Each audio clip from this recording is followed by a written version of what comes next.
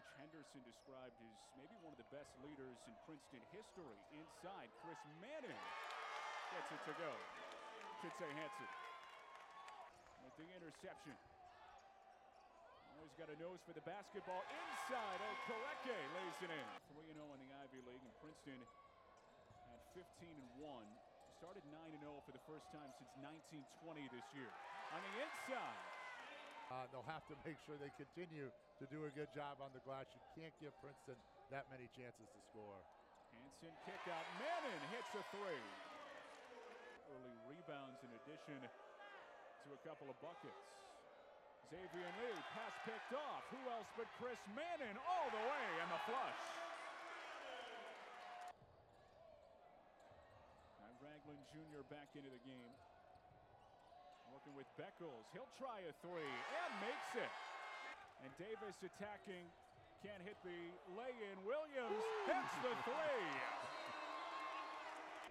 Has extended the lead to 21. Lee working on Okereke. Inside scoop layup. How about that finish? We talked about that glue guy. He can a little bit of everything, and today they need some scoring, and Martini's providing it. Inside for Chris Manning, showing off the strength. Going into a zone there for Princeton. It looked like an extended 2-1-2. Cornell pretty good against the zone, as you see, as they're able to find three-point shots, and you know they can knock them down.